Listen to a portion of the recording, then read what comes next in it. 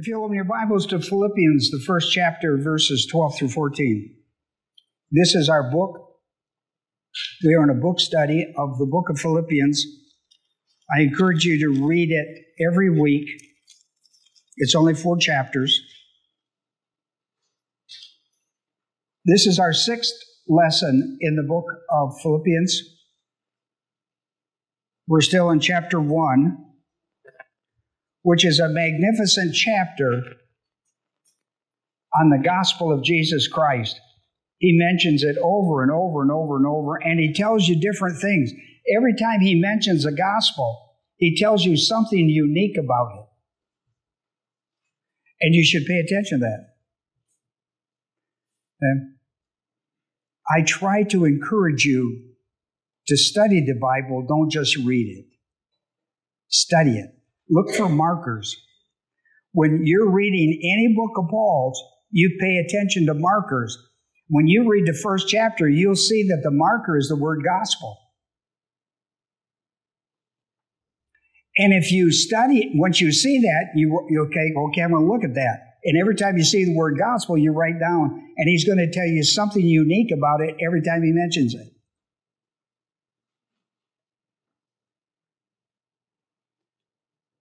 It's a pretty powerful idea. I'm going to look at one of those today in verses 12, 13, and 14. He's going to tell you one of the things about the gospel. If you're a person that's interested in the gospel and you're interested in sharing that with somebody else, then you need to know what Paul talks about it in Philippians 1. Because he's going to tell you unique things about it. Now, when he comes to 12 through 14, he tells you one of the unique things. Watch what he says. He says, "Now I want you to know, brethren, that my circumstances have turned out for the greater progress of the gospel." You see? Now, what you're looking for when you study Paul, you go through the first chapter and look and see if he's got markers. He's got them. It's the word gospel. And each time he mentions it, he's going to tell you something different about it. He's going to tell you something that's really important to your life if you believe the gospel is important. Here, he's talked to us that the circumstances that Paul's in, which is prison, he's in prison for preaching the gospel. They put him in prison for preaching the gospel. That my circumstances, my personal circumstances, have turned out for the greater progress of the gospel. Paul's imprisonment, Paul being locked up, has been a good thing for the gospel. What has the gospel done? Since Paul got locked up in prison, what has the gospel done? Yeah, how is it described? Greater progress of the gospel. How about that? Isn't that interesting? And you know what? Not only was it occurring inside the prison system, it was occurring outside the prison system.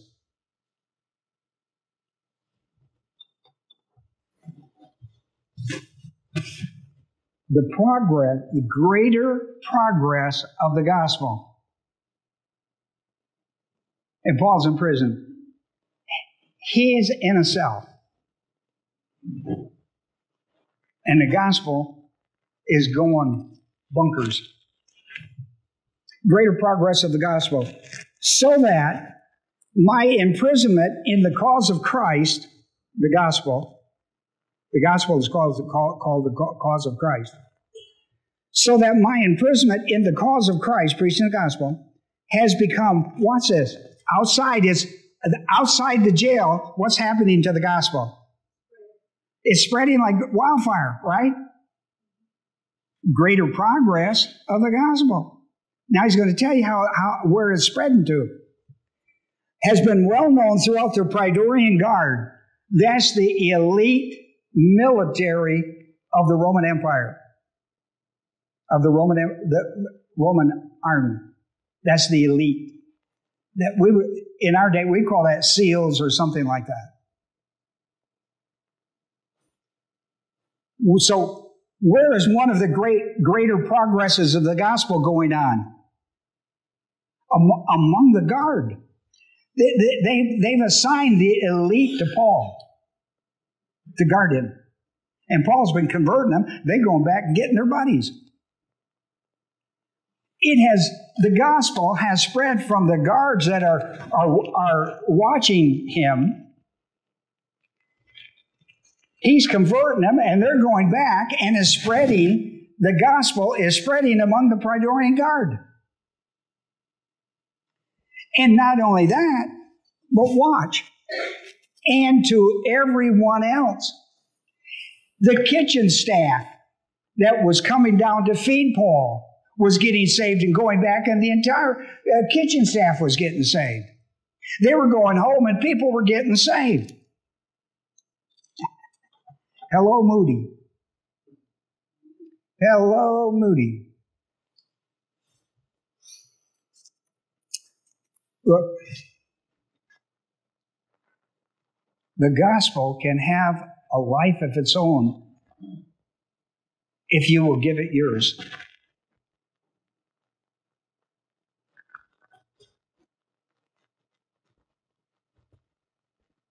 The gospel will have a life of its own if you will give your life to it.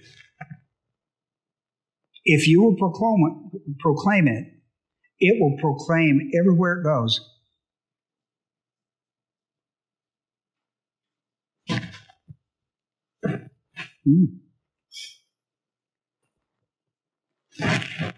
It has now spread to the Praetorian Guard and to everyone else, and that most of the brethren, trusting in the Lord because of my imprisonment, have far more courage to speak the word of God without fear. So there are a lot of the brethren, the people connected with Paul's ministry, that his imprisonment for the cause of Christ has emboldened them to go out and preach the gospel, and the gospel is being spread among people who had closed themselves up from persecution. The fear of persecution have now gone out without fear of persecution because of Paul's imprisonment for the cause of Christ. Others picked up the cause. Well, they're going to put Paul in prison, they're going to put me in prison.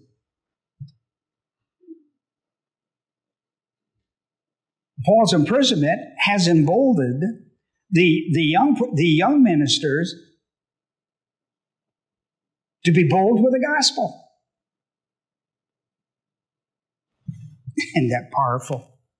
And most of the brethren, trusting in the Lord, I'm going to come back to that word as patho, I'm going to come back to that, have far more courage to speak the word of God without fear.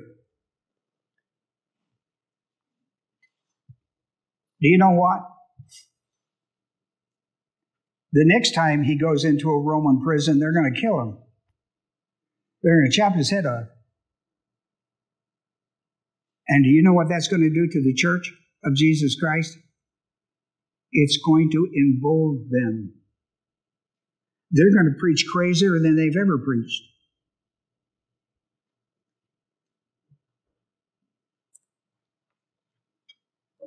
Because they learn how to conquer fear. You face it. You face it, and you beat it with the power of God.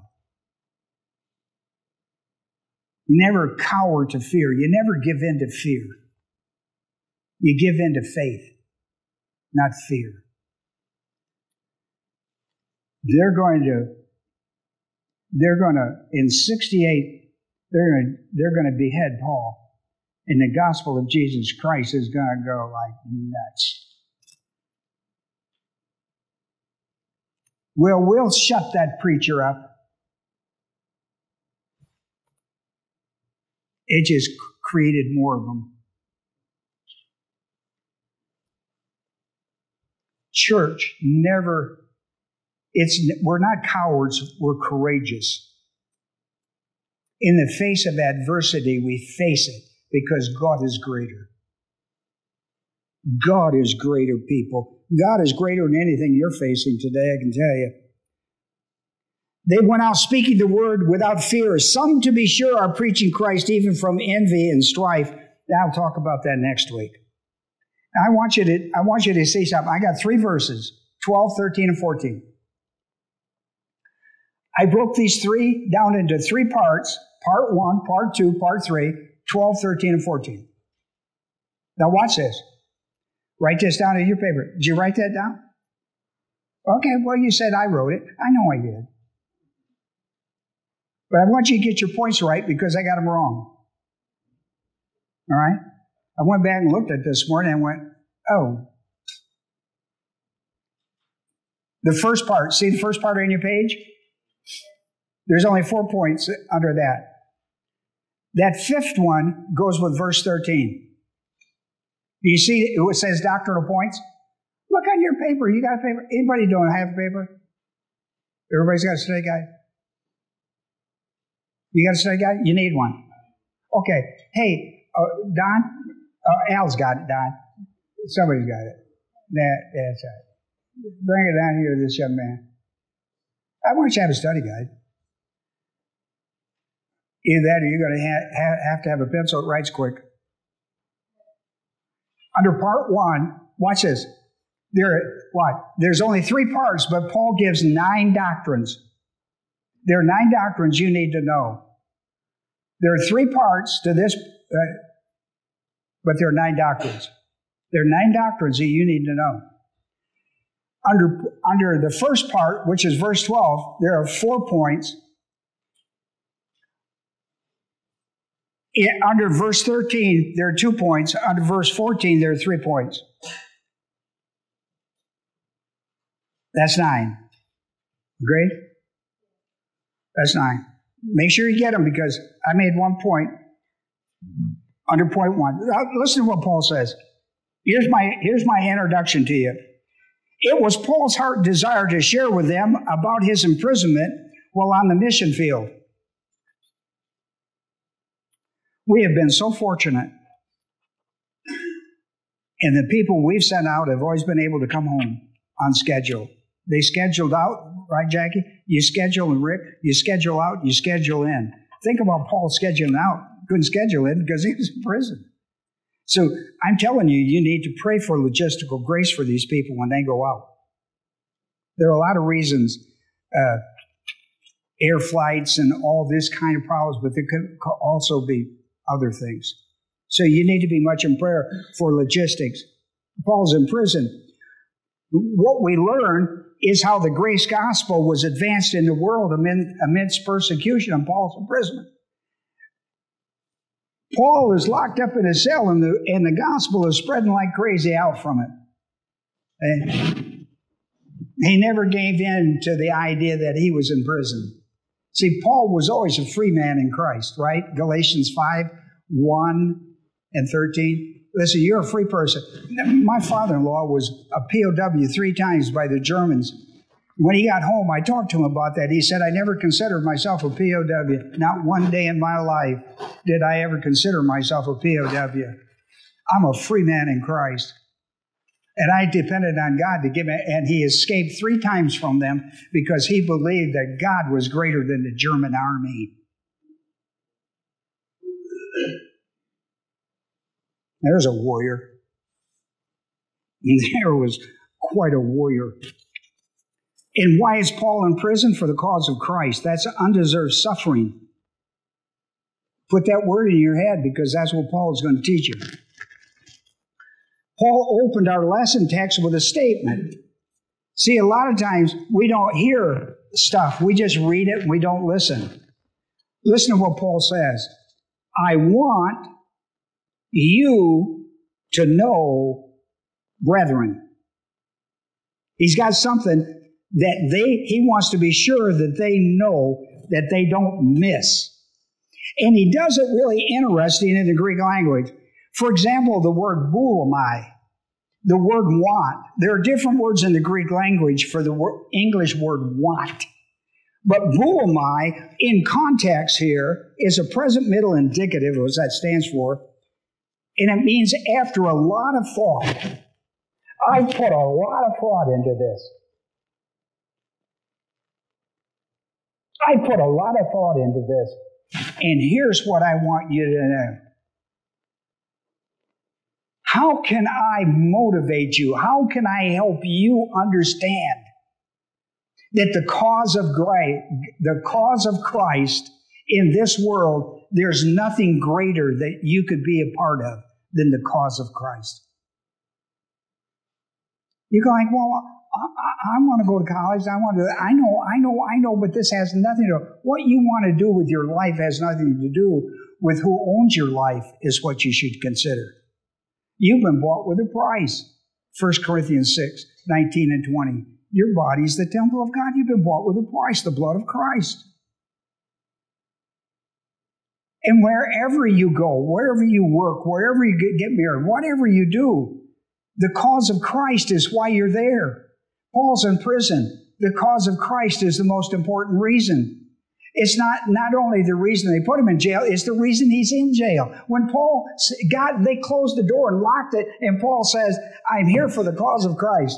And he began to preach the gospel. And the gospel spread all over because of it. You wind up going to college, the cause of Christ. You go to high school, it's the cause of Christ. It's always about the cause of Christ. Paul wants us to learn that. I want you to know, gnosko, present active infinitive. I want you to know this is, I've spent a lot of thought in Bulamai. I've spent a lot of time thinking on this to try to get you to understand something. All right? So, here's my first doctrinal point. Because Paul's talking about some specific spiritual truth. First doctrinal point. It was Paul's personal desire for them to understand the first part of a specific spiritual truth regarding his present imprisonment for preaching the gospel. And he tells you what it is. It's the cause of Christ, right? I'm in prison because of the cause of Christ. Let me tell you what we call that in theology, and you need to learn this. We call that undeserved suffering. Undeserved suffering. Make sure you circle that, because that's what Paul wants you to understand. Be sure you circle that undeserved suffering.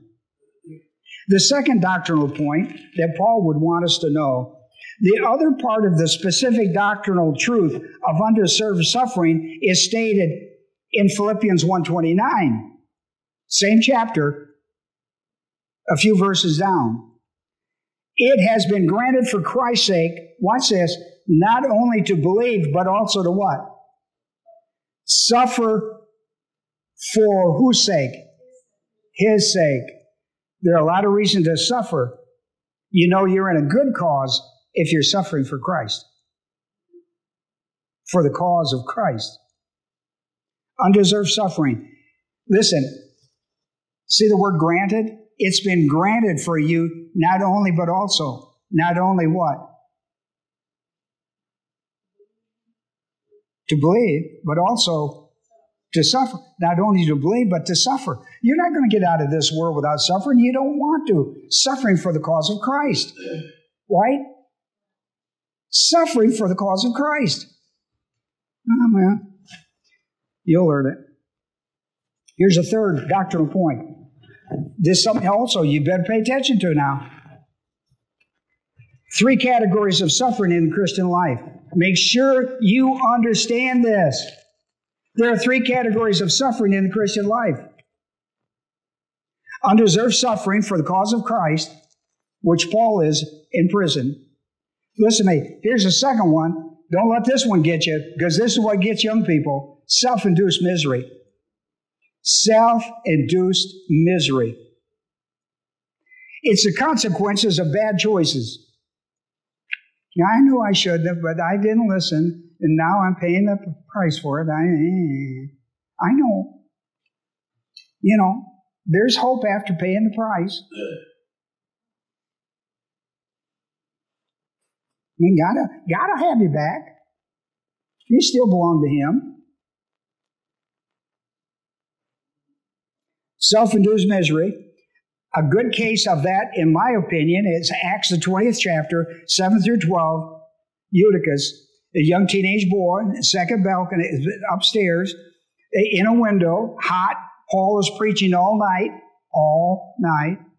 He fell asleep and fell out and killed himself. Fell asleep and fell out of the window and died. And Paul went down and resuscitated him.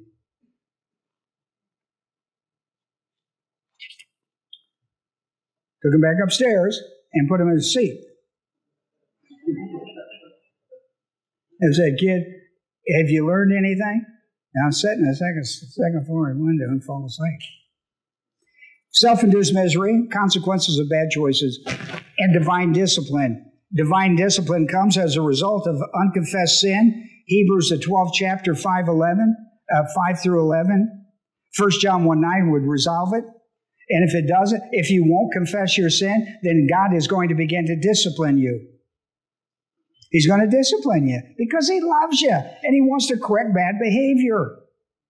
Because you're going to make a mess of your life. The devil's got a fish hook in you and he's pulling you.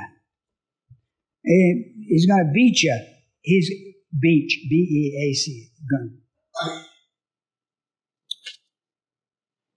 Here's my fourth point under verse 12. He declares undeserved suffering is the key. He said that's a declarative doctrinal principle or truth, that my circumstances have turned out for the greater progress of the gospel. He's put in jail, and I said, well, that doesn't set him up. I told you not to be preaching in the street. I told you not to preach the gospel. I told you that we had all kinds of laws against that.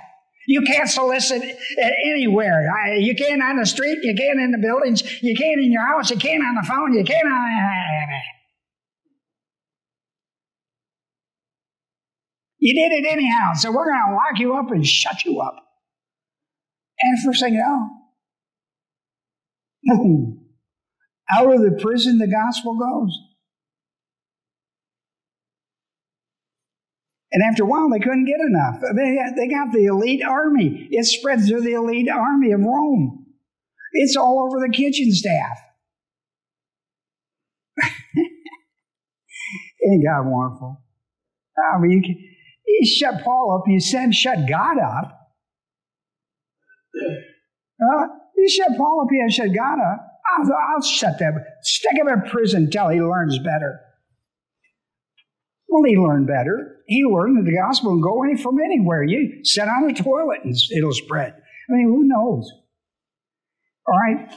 Now, in verse 13, I got two doctrinal points. That would be fifth and sixth. And here's what's important. Here's what's important. God will promote, here's my fifth doctrinal point. God will promote His grace ministry and ministry, His message and ministry, watch this now, in ways, places, and people we might not ever imagine.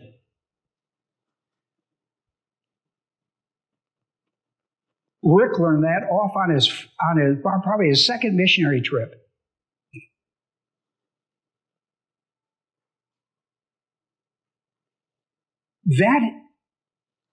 That second and third missionary trip or thereabout, I've lost count, has just gone bonkers. Who could have ever imagined? In your wildest dream, you couldn't imagine what's gone on. And listen, it hasn't even. It's just on the roll. It's true with Billy Morgan. It's true with all these people out there.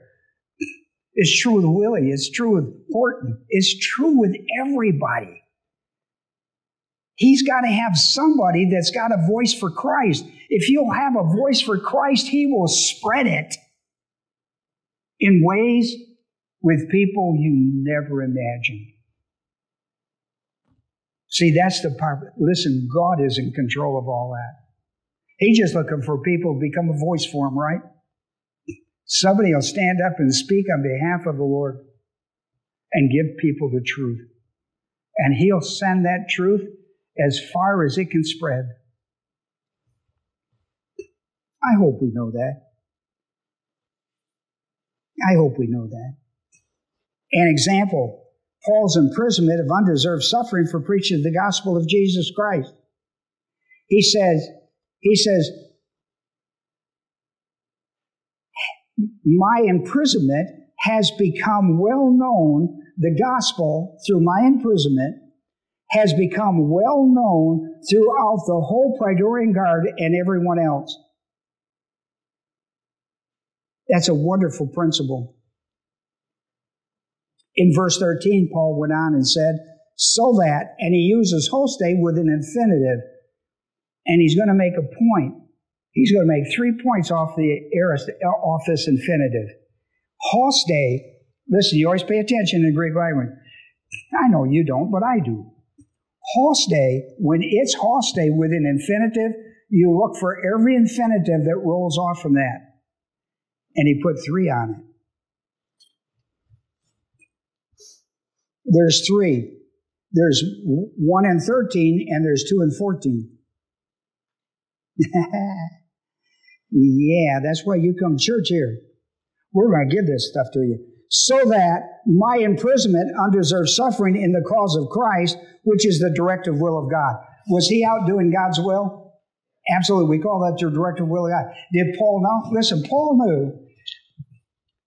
knew when he was in Troas, when he got the Macedonian call to leave Asia Minor, go across the Aegean Sea to Europe.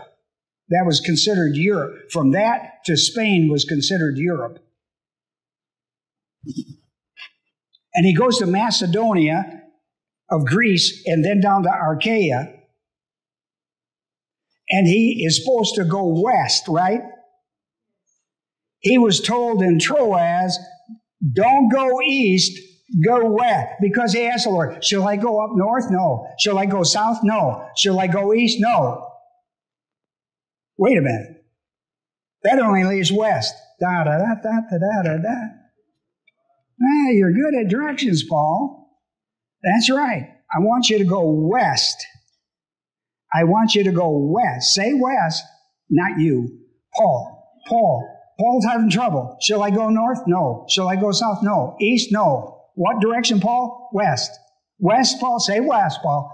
Paul, say west. West.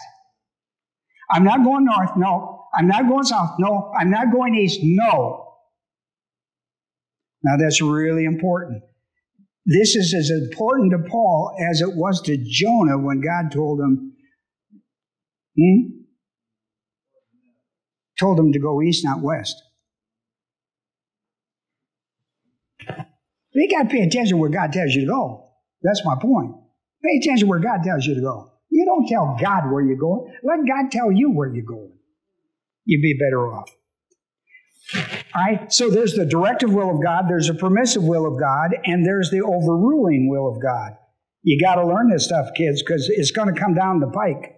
These things are going to these are not optional. You got to learn them. What is the directive will of God? Here's the directive will of God for Paul. Paul, I want you to take the gospel. What direction, people? West. Does he want him to go north? No. South? No. East? No. He's already been through that with Paul and Troas. What direction, Paul? West.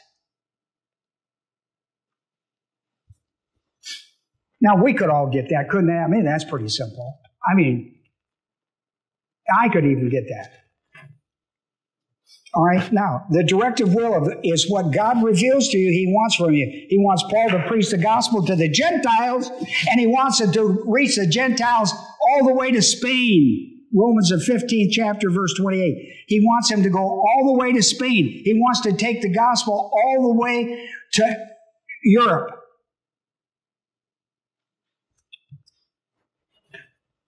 All right.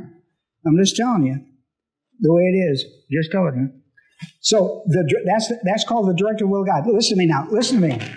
There are three categories of there are three categories of the will of God that you got to know about, and they always have to line up.